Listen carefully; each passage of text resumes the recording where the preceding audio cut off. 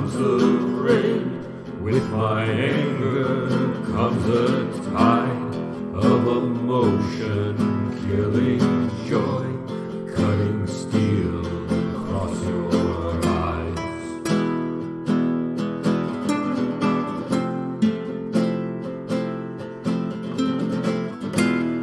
Are you dead or insane? Hi, this is Brendan Davis from Bedrock Games and the Bedrock blog, and I'm here with Jeremy Bai for another episode of the Righteous Blood podcast. And today we're going to be talking about the movie Death Duel, and we're going to be talking about how it relates to our game Righteous Blood, Ruthless Blades, which this is one of the movies that was a heavy source of inspiration. And we want to get into some of the mechanics of the game, and for those who don't know, the Righteous Blood Ruthless Blades is coming out in December. I think it's December 8th and December 10th. Those are the two release dates, depending on which side of the pond you're on. And so people should go to the Osprey page. They can check it out. It looks really wonderful, and we're really getting excited that it's coming out. And we just wanted to kind of go over some of the movies that inspired it and how those relate to the mechanics. So before we get there, though, I don't know Jeremy's experience with this movie, so I wanted to know, what is your experience and your view on this film? Well, I think at this point I did rewatch it before doing this podcast. In fact, I literally just finished watching it probably about 30 minutes ago, and I think this is the third time I've seen it. I forget. Number one, it's a beautiful movie, just visually. It's really beautiful visually. Story's very cool. Characters are great. Choreography is pretty good. I really, really like it. It encapsulates our game, I'd say, quite a bit. And one really cool, this is a very, very minor thing, but one thing that I thought was so cool, because I wasn't expecting it, is that there are cameos from characters in other Gulo-inspired Shaw Brothers movies. In the middle, there's a cameo from T. Lung reprising his character from Magic Blade that obviously takes place after Magic Blade took place. And then there's also Lolier's character, the fisherman character from Killer Klans, and they both show up at certain points in the middle. And I thought that was so cool. And for anybody out there who doesn't know about that connection or who hasn't seen these movies, the watching order, if you want to watch it in the correct order, would obviously be watch Magic Blade, then Killer Klans, then Death Duel, and you'll be able to see all of those characters kind of come and go. Yeah. In any case, that's not particularly important to the movie as a whole. Overall, I just would say it's great, and the story is just it's kind of dark, which again matches our game to a large extent, and it's definitely probably would be in my top 10. Although I keep saying I'm going to rank the movies one day. I haven't done it, but if I do, probably this one will get into my top 10. This is definitely in my top 10. It's also in my top Chor Yuen movies, like this, Intimate Confessions of a Chinese Courtesan, and maybe Magic Blade or something.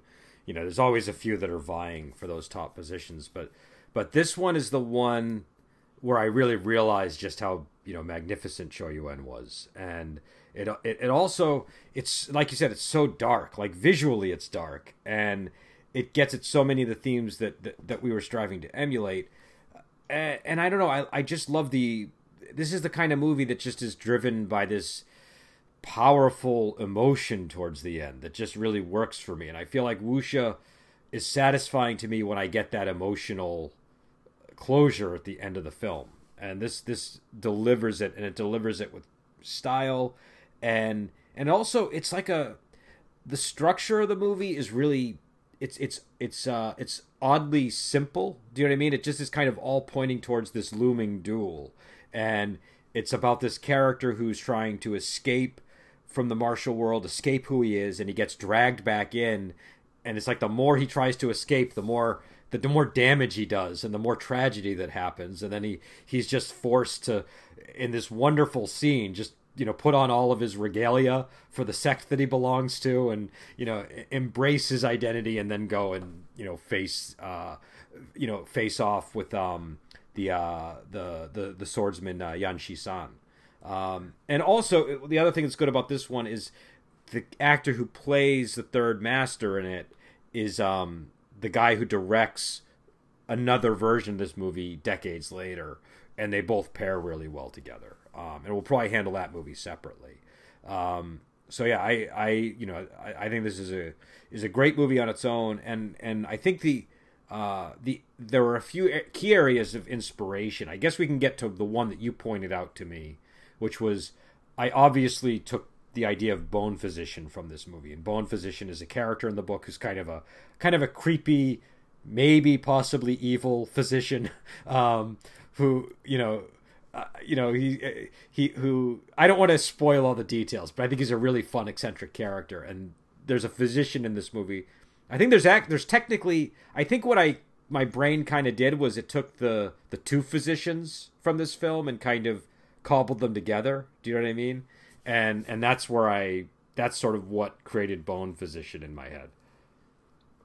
Yeah, that one, I didn't know about that going into watching this again, and so when I saw that character, I was just like, wow, this really reminds me a lot of Bone Physician, so it turns out my guess was right. Yeah. And one thing I wanted to point out about it is that unlike some of the other movies that we talked about in the podcast, I feel like this one is not one that you could really very easily turn into any sort of like adventure or campaign.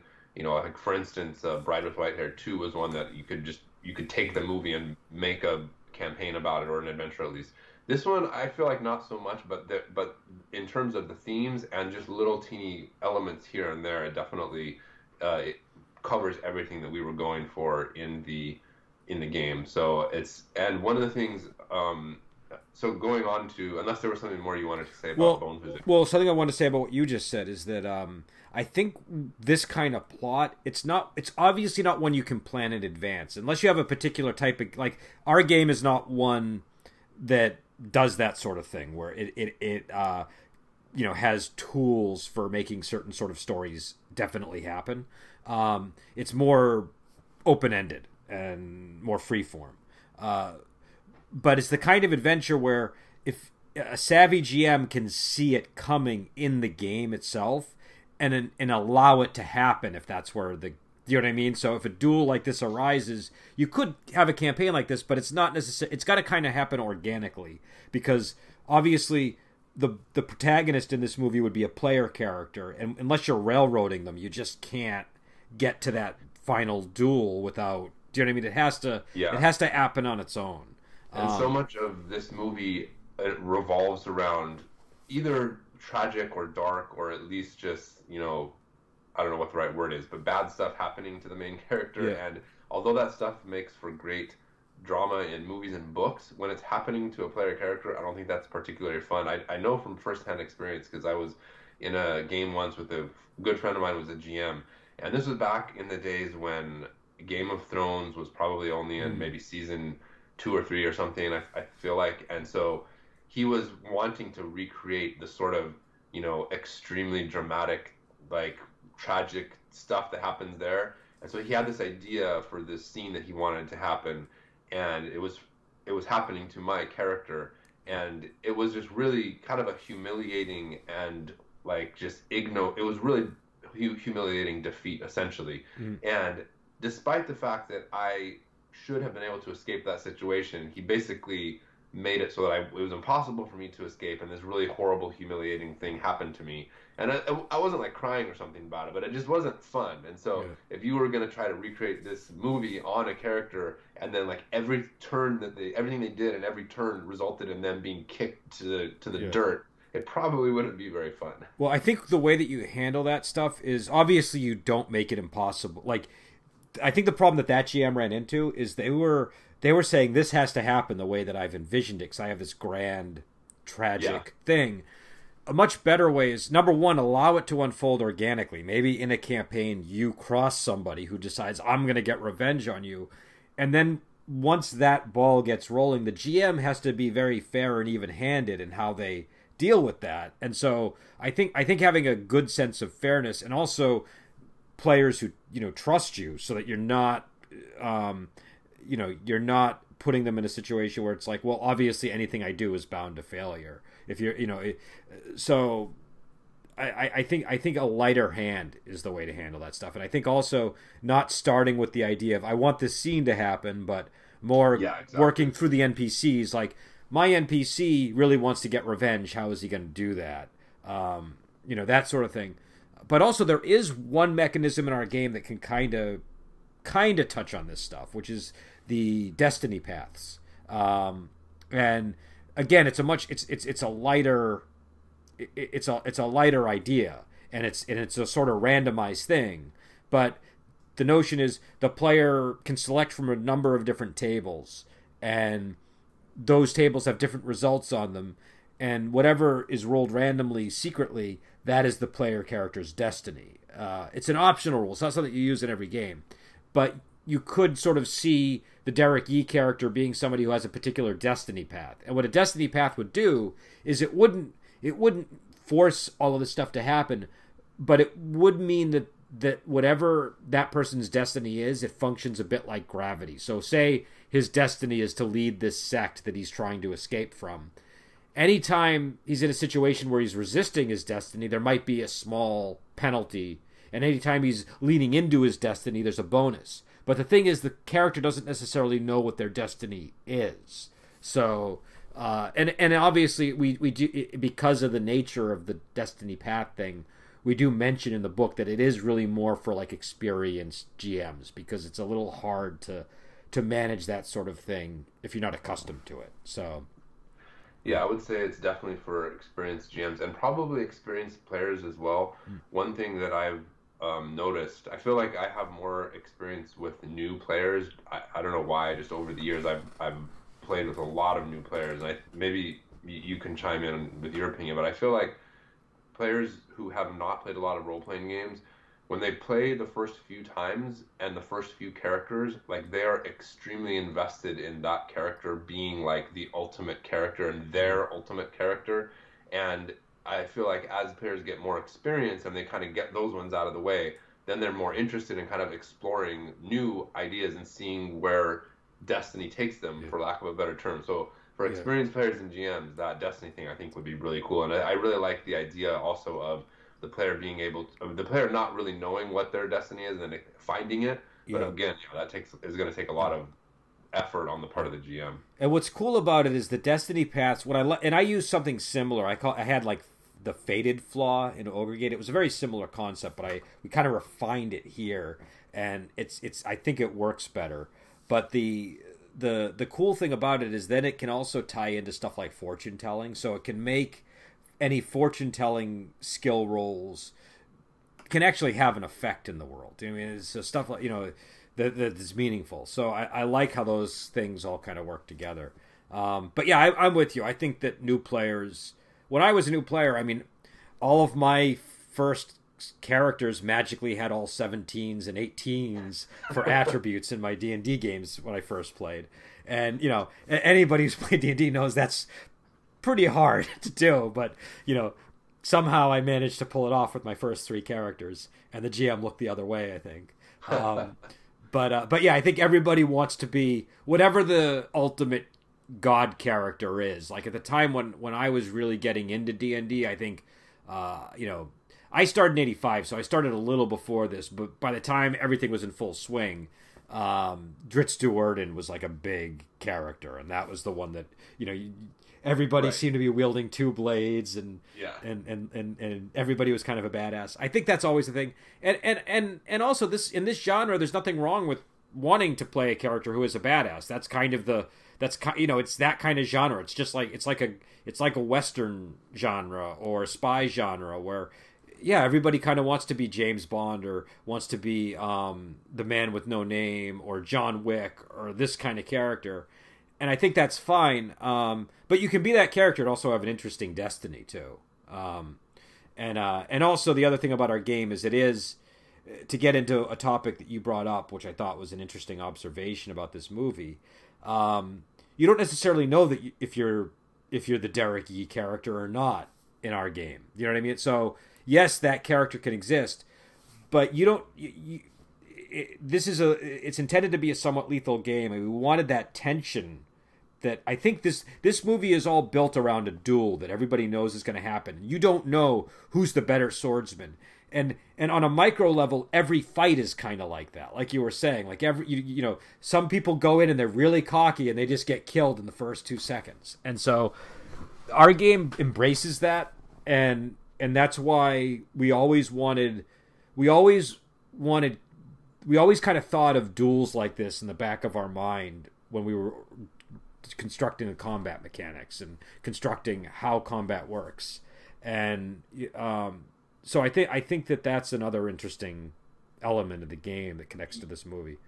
Yeah, I kind of went back and forth as we were going through the design process and testing and stuff about my thoughts on that. 'Cause I think me and you even had multiple conversations where I was like, well, how is the GM supposed to create an encounter when he doesn't know how, blah, blah, blah. And we do have some advice in the book for how GMs can kind of try to set up balanced encounters. But in the end, I think this way is great. I mean, in this movie, again, like you mentioned, it's a perfect example, not just of the final duel, but throughout the story, there are people running into the main character, and he is either the top swordsman or the number 2 swordsman is basically the premise. The two characters, Yeshisan and Third Young Master, they're both top swordsmen, and Yeshisan wants to find out if he is better, and so they're going to have this duel. So basically, nobody really knows who's better. But the point is, they're both like ultimate swordsmen, and yet many, many people come and pick a fight with, Third Young Master, and then just get beaten up or killed instantly. And so in our game,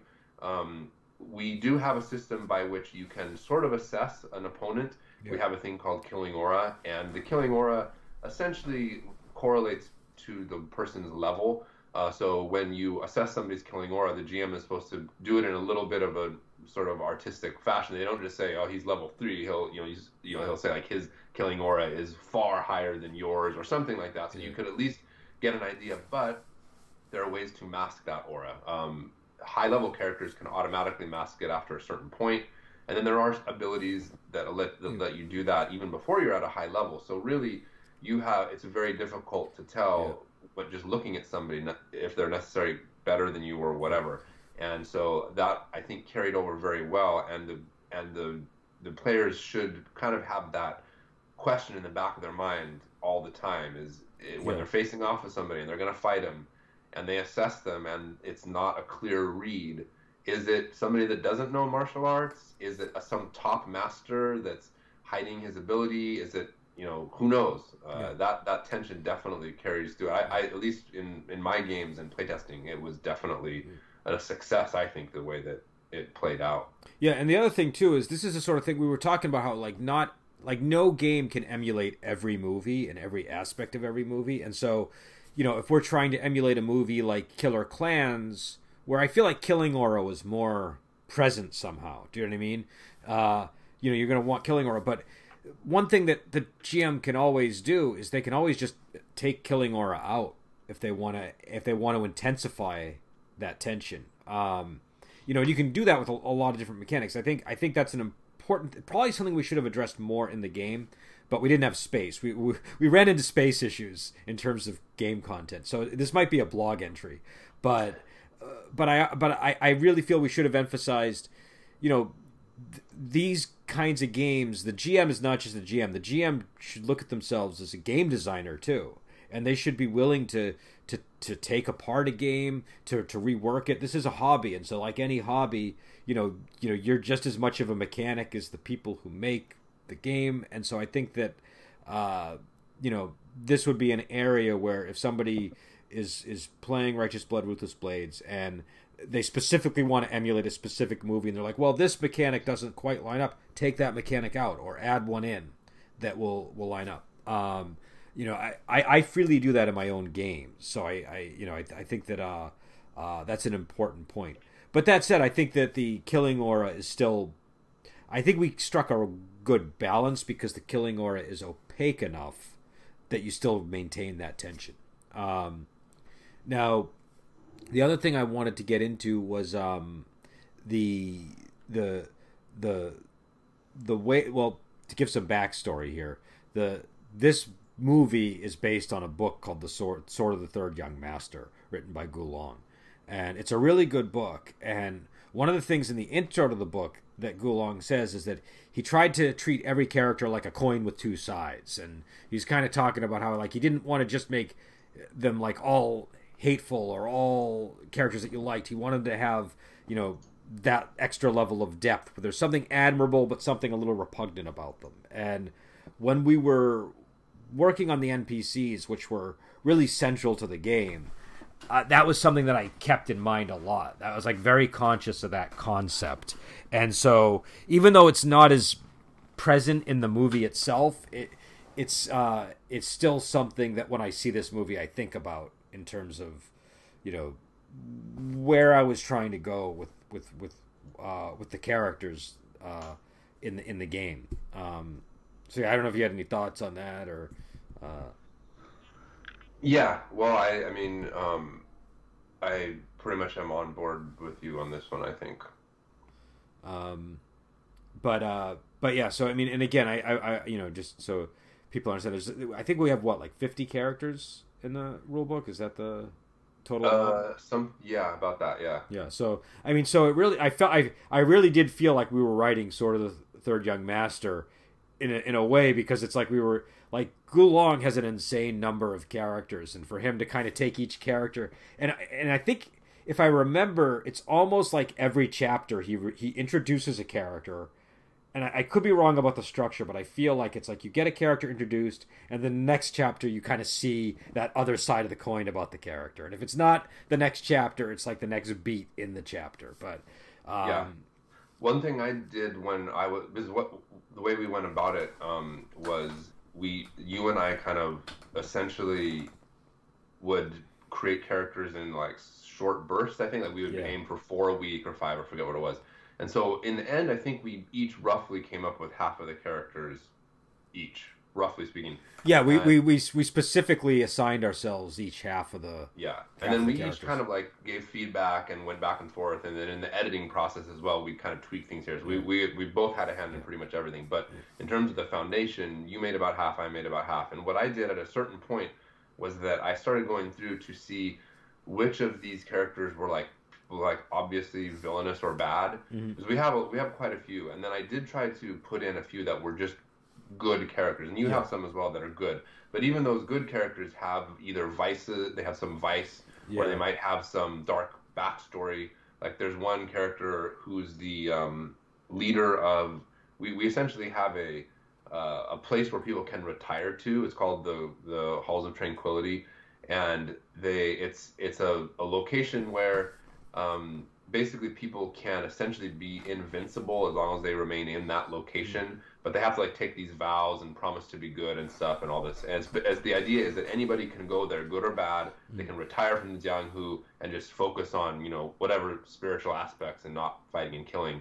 And then the leader of that organization is a former like really bad guy. Yeah. I'm pretty sure I think you created him. Maybe I did. I forget. I think you may. I don't remember, but I do remember having a hand in that character. He has this backstory with his wife, and I think I like a lot of the things that are obvious Brendan things, or if you see like romantic threads, those are often my hand. But I do want to emphasize to just you know what Deathblade said is that, or what Jeremy said is that we both did equal work on these characters. I think very consciously we were doing that. And when I said that I had the 2 coins in mind when I was working on the characters, what I meant is when I was going through them, like when you were going through them, that's what I was looking for. Do you know what I mean? Like that two sides of the coin. And so I think we pulled that off with most of them, and I think that leads to some pretty good character depth to where we don't have, I mean, just like Gulong in a lot of his stories, or most of his stories, I guess you could say, he doesn't have so many black and white characters. His characters are all different shades of gray in one way or another. Yeah, and they're not like, when we say depth, it's not like depth in like a I don't know what you would say, like a modern drama type movie depth. It's more like like how wuxia handles it, which is like characters have like surprising traits or character. Like I guess a good example of that would be what's his name from Heroes Shed No Tears, the one who loves to dance. Was it Mung? That was Jumong. Yeah. So Jumong, you know, he's this real manly man, but he's like extremely into dance, and his face lights up in the movie version, at least when he's dancing, when Kufeng is playing him. He, you know, his face lights up, and it's just this real weird contrast to his otherwise like, you know, really, and he's got this lion-like physique too. So it's just kind of, it just makes it even more interesting. So so that's the kind of depth I think we were layering onto these characters. And also I think we were I think this is again another reason why this movie is, and the two sides of the coin thing, and a scene that we're about to talk about, is relevant to the game. Is our game it's open to anti-heroes and reluctant heroes. Do you know what I mean? We have a lot of those kinds of characters in there to populate the world. And there's a scene in this movie which always just stands out in my mind, where he goes to a tavern and I think he's talking to a scholar, and it's a very crucial moment in the hero's life, and he's kind of looking for meaning, and he asks, like, if you could do anything in the world, what would you do? And the scholar's like, oh my God, I waste my whole life studying, and I just wish I had gone out. I forget what it was, but he wanted to go out and just have fun, basically, or do other things. And then there's a woman, and he's like, well, what would you do? And the father woman's like, don't even say it. Like, she's got a tablet over there that says she's a chaste woman, and she wouldn't do anything except, be a chaste woman. And she's like, no, I'd go sleep with a man because it's so fabulous. And it's just the way that these characters just break loose from the constraints that society has put on them. To me, number one, that's a very Gulong type move. But number two, I don't know, it gets at the kind, that's sort of the world that our Jiang-Hu is operating in. It's a little bit more unorthodox. It's not as, strictly Confucian in that way. There's there's just that streak running through it. And so I think that theme is a big theme I took from this movie that I wanted to carry into the game. But also it's just a funny scene. Like, if people haven't seen it, it's one of those scenes that just pops when you watch it because it's so amusing the way it's done. And that's also the scene where the cameos show up, because then the woman gets attacked, and there's I think I forget if it's T Lung or Lo Leia who show up first, but I think they both show up at that scene. I was just rewatching. I actually rewatched it in two sections, and I watched the last about third just now, and I had passed that part, and then I went back to rewind it. And if I remember correctly, I think T Long comes first, then Lolia, and I'm pretty sure if I remember correctly, Lolia says the same. He has the same catchphrase as from Killer Clans. He says, "If you want to kill him, you have to kill me first, or whoever wants to kill him has to kill me first, or something." And then he even wipes the blood on his face as well, just like from Killer Clans. This is great. I would really love that part. I love that guy, that character too. Spoilers, he dies in Killer Clans, but he was just a really cool character. And also, he's an example of how there really shouldn't be limits on genres. Like, he's essentially Luca Brasi from The Godfather. Like, I mean, there's just I don't know that for a fact, but I'm 99% sure that's his version of Luca Brasi.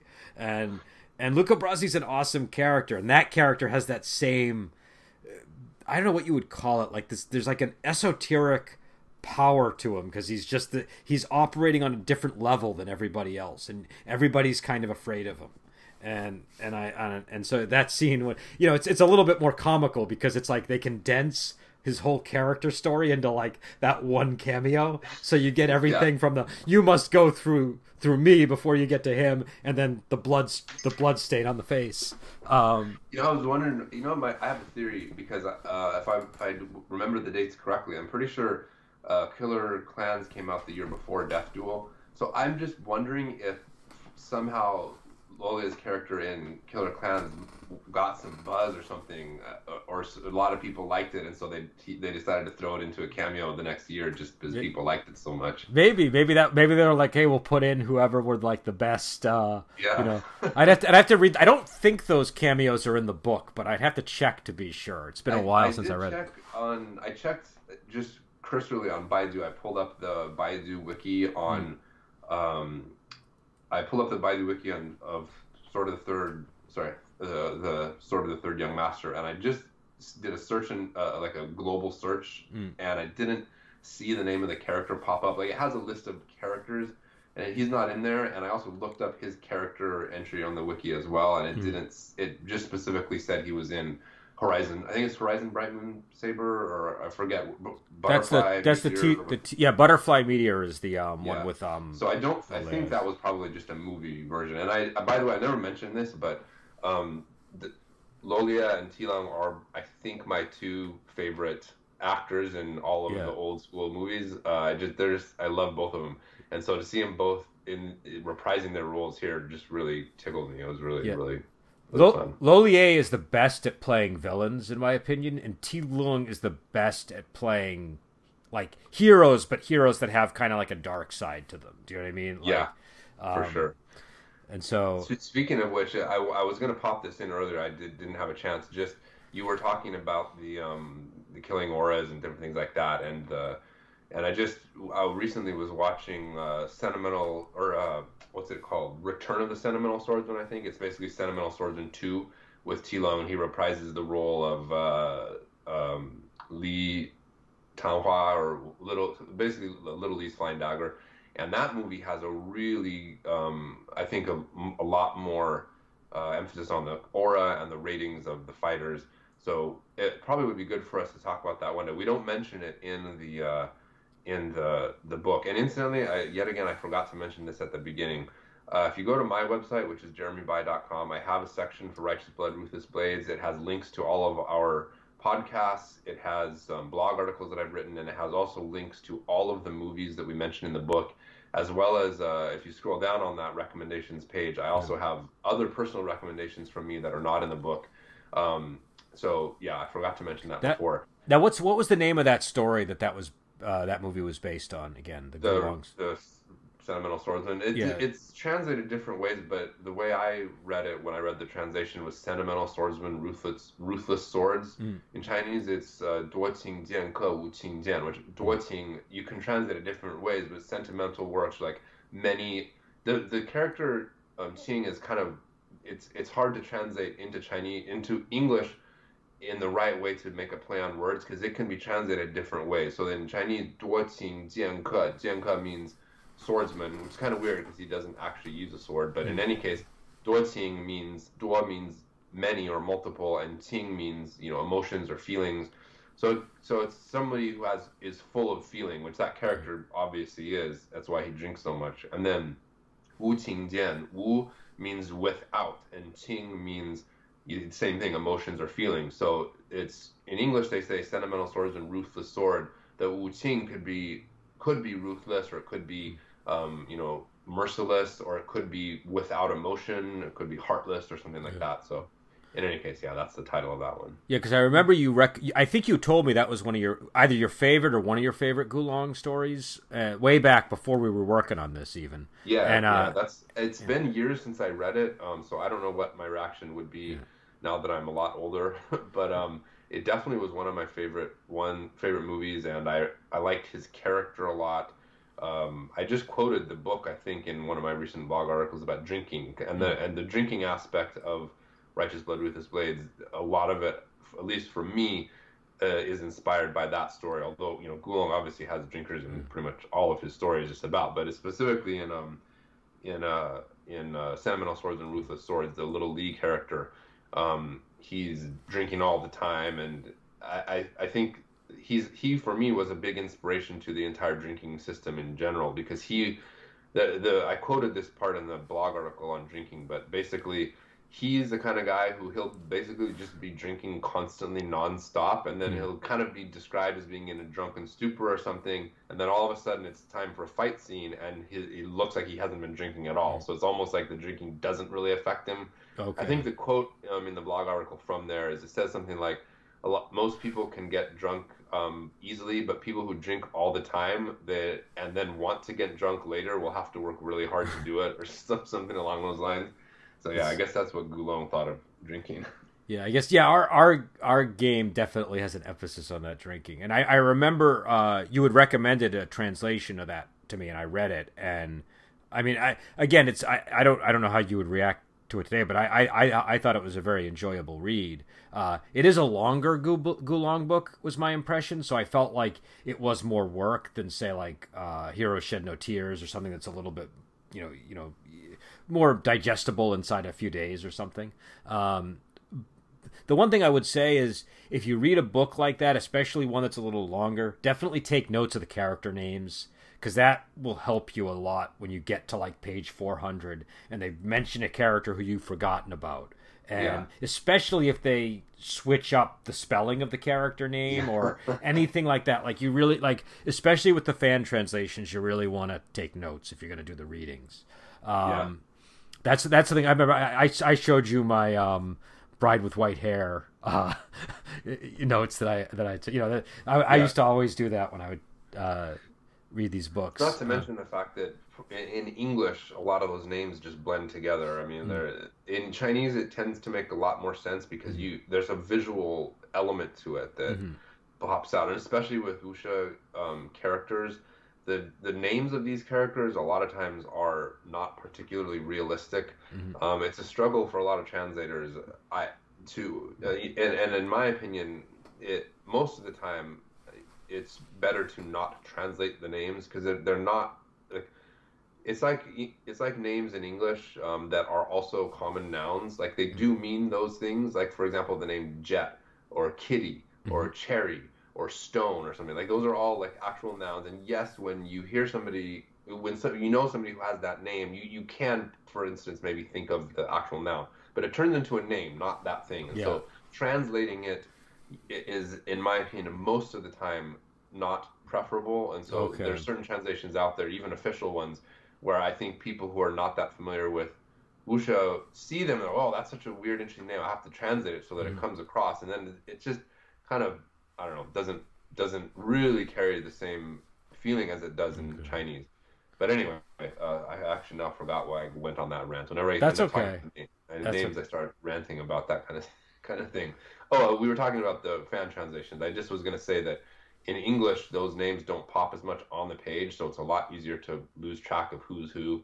I remember when I was reading Romance of the Three Kingdoms, it was just like crazy because there's so many people with the same surname and then like a very small variation on the given name. Like, who are all these people? It's kind of hard to tell. Yeah, that can get that's I think that's anytime you're reading something that's from a language that's not your own and you're dealing with names that you're not accustomed to, I think that's always a challenge. And what makes it doubly challenging, I think, is the translations. Like, there's not like a consistent, this is always the way it's done. So sometimes you'll read a book and the name will be like, the person's name is Fragrance or Flower or something. And then in another version, it'll be like whatever the sound of the word is. Yeah. And that can actually make it hard to find the story that you know what I mean? Like find references to the story and things like that if you're trying to do research. So there's all kinds of challenges there if you're going through translation, which is what I'm always doing. So, there was two other things I wanted to mention before we run out of time. And one of them, this is like kind of something that I feel is sort of important, but these important things always come up 45 minutes into these podcasts. So it's like one of these days somebody's going to complain about something. I'm going to say, well, just go listen to our 10 hours of podcast and then you'll find an answer to the question somewhere. But it has to do with the fact that I mentioned to you before we did the podcast, I've been doing reading into world building and stuff for a variety of reasons. And I was reading into soft magic and hard magic systems. Not that wuxia is magic, but the same kind of principle applies, I think. And in my opinion, wuxia tends to be soft magic. And if you're not familiar with it, basically soft magic, hard magic, soft magic is, there's not necessarily a mechanical explanation behind these things. And then with hard magic, there's a lot more of a mechanical explanation. In terms of fantasy, I think probably best example is going to be Lord of the Rings for soft magic and Mistborn by Sanderson for hard magic. In the Mistborn series, it's a very clear system of magic. Every element does a certain thing, and you know what it does. In Lord of the Rings, like you don't really know what's going on. But Gandalf like does this or that, and you don't really know. And I think it's, to a large extent, it's similar in the wuxia movies and books. It's like there isn't really much of an explanation behind why these characters are so powerful, other than like they know this technique or something. But it's not like there's a mechanical system behind it, and so that makes it a challenge when you're trying to make a game out of something that inherently doesn't really have a lot of rules. And that's not to mention that the rules can change from book to book and movie to movie. And so anyway, the point of my little monologue here is just that obviously if you're going to make a wuxia game, you're going to have to if you're going to make a game, you have to make mechanics for everything, and so Yeah. you're going to have to decide what can be done. In one movie, a character might be able to, fly from rooftop to rooftop with little to no training. In another movie, that might be a special skill that they have to learn. And so I've had people say, what's the best wuxia game or whatever? I mean, it depends on what you're aiming for and what you want. And so in our game, we obviously took inspiration and bits and pieces from here and there, and then kind of put them into a cohesive system that can generally be applied for the most part to most movies and books, but with little caveats here and there. Like you were mentioning earlier about taking out the killing aura aspect or whatever. If you want your game to be really grounded in reality, maybe you want to make lightness arts less fantastic and take out magical arts, or if you want it to be more, maybe you can increase the effects that those things have. Yeah, no, that's a big thing. I mean, I did that with when I did Ogre Gate. I was kind of I was emulating a lot, but I was always kind of thinking Return of Condor Heroes and Legend of Condor Heroes and all that, but also a lot of the series that I was consuming at the time, the television series, which had a certain level of flashy style to the martial arts abilities. But after I finished, I was like, I want to do Come Drink With Me. I want to make a game called Come Kill With Me. And it'll just be like Ogre Gate, but stripped down to just the Come Drink With Me level of wuxia. That sort of mid to late 60s Shaw Brothers new school wuxia. And that's kind of what we were sort of aiming for here, was that grounded style. But my point is, you could make 18 wuxia games for 18 different kinds of wuxia movies. Do you know what I mean? And so that's why it is, you're never going to make the one perfect game. That's why everybody's always making wuxia games, I think. Same reason for other genres. You're never going to have one perfect fantasy game. Do you know what I mean? That covers all the, I can't really think of a game that would cover both Lord of the Rings and Mistborn. Do you know what I mean? That's a pretty tall order, right? Yeah. So that's why you want more games like this. That's why when I was promoting Ogre Gate, I was always trying to bring in all the other people that were making wuxia and celebrate the other wuxia games, because I saw it as the more people that are doing this, the more enthusiasm you could be creating for the genre. Because there's just not it's a genre that maybe doesn't get quite enough love in the gaming community. I think that's changing, but it means if you're, like whenever I would sit down and run a wuxia campaign before I had my own wuxia games to run, it was always kind of a struggle to find the perfect system, but also to find the perfect conversations about wuxia in RPGs on different forums and stuff, because there just wasn't enough discussion of it. So, yeah, I mean, part of it also has to do with the fact that, a lot of the people that are making the games are not necessarily. Well, let me just rewind. I'll say and put it this way. I think one thing I'm very happy about with Ruthless Blades is that it's a collaboration between me and you. Not to do ego stroking, but you have watched massive amount of movies, more than I've watched, and I have access to the language and culture aspect to it. I have an access to the language and culture aspect I think a lot of people don't. And so this particular game, I think, turned out to be quite authentic and accurate in terms of language, culture, and genre. One thing that annoys me is when people who clearly like wuxia and have probably seen a few movies here or there take a few things that they've seen, the movies that they like, and then try to make it into a game or add it to a game. I have a video in which I kind of rant about the wuxia advice in the Dungeons and Dragons 5th edition Game Master Guide. It's just really bad. I think that's more a problem in a bigger game like D&D. There's smaller wuxia games that do a really good job. But I think what tends to happen, and I don't mind it so much, because I think it's sort of like sometimes you take like D&D is a big tent RPG, right? So if you're playing D&D, there's a default fantasy assumption. But if you're a GM, maybe you watch A Fistful of Dollars, or you watch something like that, and you're like, I want to bring that into my campaign. You don't necessarily want to go and watch every Western movie ever, but you want to bring in something from that thing. I think it's okay if somebody saw Crouching Tiger and Come Drink With Me and was like, I want to bring those into the game.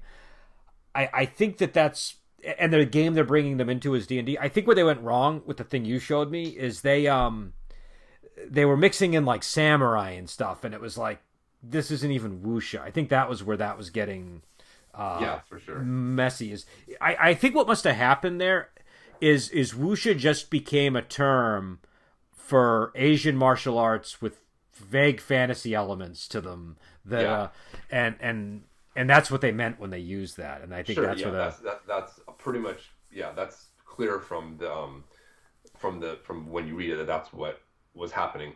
But as the years go by, both gamers and readers are getting more mature and sophisticated. I don't necessarily mean in age, I just mean as they consume more content, they're getting more aware of the genres and whatnot, and so things are changing. And I think, now I've said this before on this podcast, I don't think that there's like some right way that you have to do it and that I know that right way.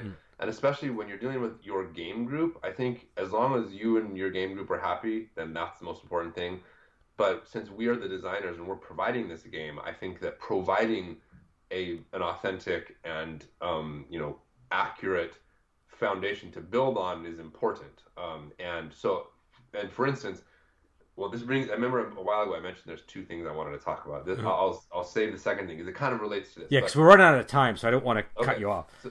So anyway, the point is just, I think that players and game masters can do whatever they want with whatever system they want. But when you're providing the system and you say this is wuxia, then I think that the designer has a responsibility to at least try to have as much accuracy as possible. Well, I guess that's and I guess my take on it, I think they have the responsibility to be clear about what it is they're providing. So if they want to say we're taking traces of wuxia, but we're putting then that's. But you don't want to say this is an authentic wuxia RPG and then not deliver that. And also to your point about times changing, I mean that's the internet has really made people savvy a lot more quickly. Like even when I look back at the Ogre Gate introduction, I cringe a little bit because of and you can actually see the language change from the introduction of the book to like midway through the book. And part of the reason for that was, I think at the time, like the standard way to describe like a wuxia hero was a knight errant. And that's a really bad, and martial hero is probably better or whatever. I think that's the term I eventually adopted. But we had like 18 conversations about this. Well, not you and me, but me and the other people working on the game when I was making Ogre Gate. And at the time, I think the consensus was, well, people won't know what we're talking about if we don't say knight errant. So we got to say knight errant because that's the you know what I mean? But then like within 2 years, that wasn't even the standard anymore. So it's one of these things where I think the internet accelerates the what the consensus is for how to describe these things in English. It's definitely something I experienced firsthand where I was like, whoa, things really advanced quickly when I look back at what I did in 2015, which is just 5 years ago. So I guess with that we should probably head out. And I know we're going to be back. I don't know what movie we're covering next, but we're going to cover some more movies and talk more about the game. And again, people can pick up Righteous Blood, Ruthless Blades pre-order at Osprey. I think they could probably even get it on Amazon at this point for pre-order. Have you seen that, or is that not? Yeah, it's for pre-order on Amazon. Just search Righteous Blood, Ruthless Blades. It's actually pretty much everywhere that you can order online. It's on Barnes & Noble. It's on Walmart.com for pre-order. All right. So just about everywhere. So you can get it all over the place. And so until next time, we'll talk to you later. With the laughter comes the rain. With my anger comes a tide of emotion, killing joy, cutting steel across your eyes.